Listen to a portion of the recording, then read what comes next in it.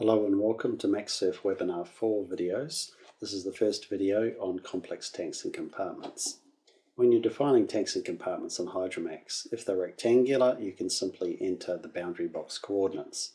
If they're tapered, for example, to avoid a sloping bilge keel, then you can just enter different coordinates for the forward and the aft ends of the tanks. But for more complex shapes of arbitrary shape, you may need to use internal MAXSURF surfaces to define the boundary of the tank in terms of those surfaces. If necessary, you can also link those tanks together to form even more complex shapes. And I'd also like to remind you that you can import background images of an existing tank plan either in scanned or DXF form to use as a guide while you're working.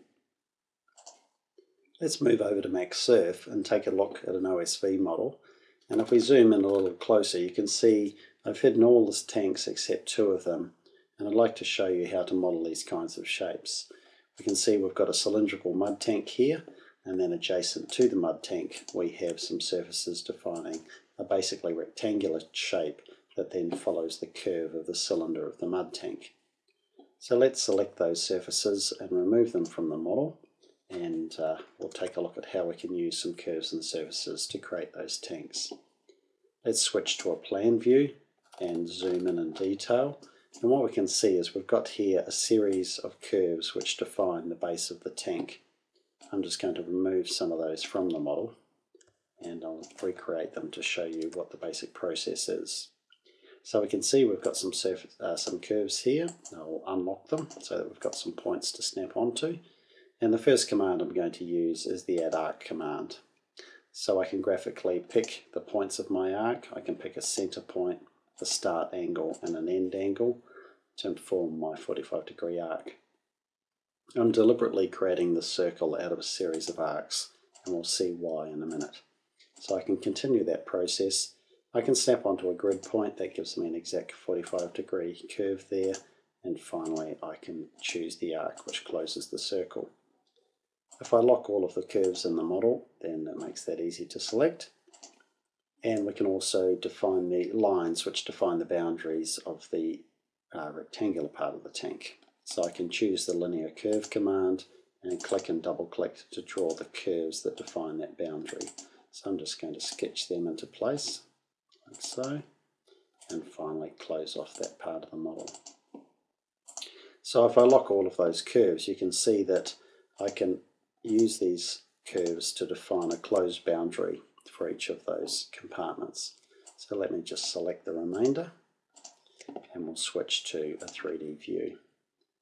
So in our 3D view here then we've got these curves defined, and now I can use a couple of commands to make the surfaces for my tank.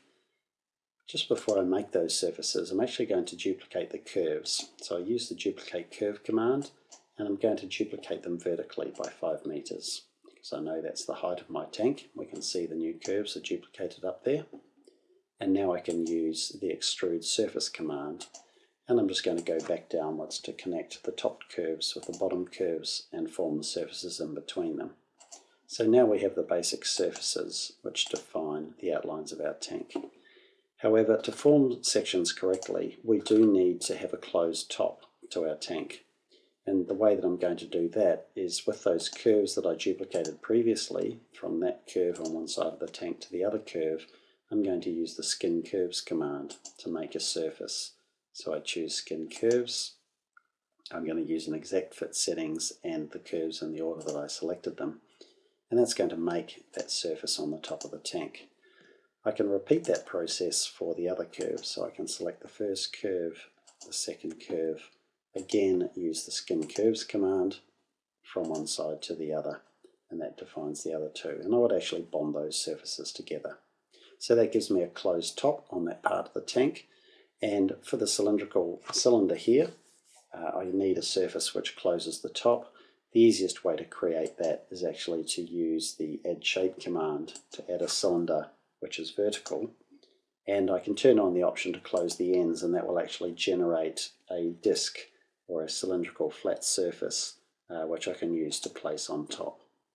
So if I use all of those functions, I'll load in the design as I've created it.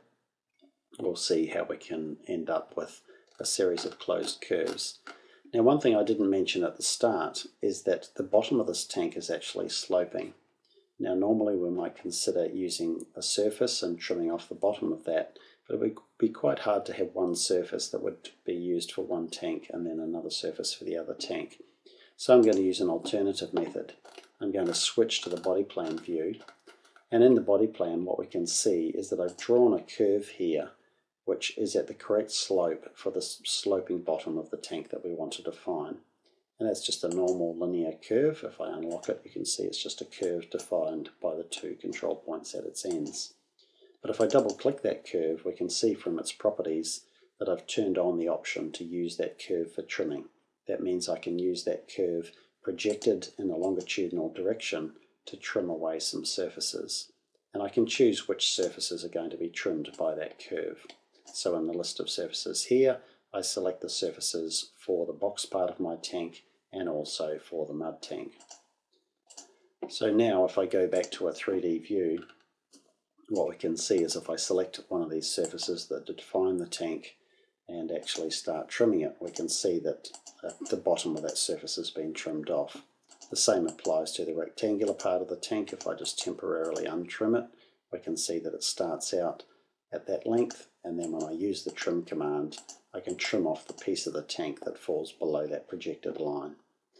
The end result, if I turn on my parametric curves, is that all of those surfaces that define that tank, all those yellow surfaces there, are trimmed off. Now normally we require a completely closed section, but in fact it is legal in Hydromax to have a series of curves in the tank which have just one opening in them. If there's just one opening in the sections, then that opening will be closed off automatically with a straight line. That concludes our demonstration of complex tank and compartment creation. Thank you for watching.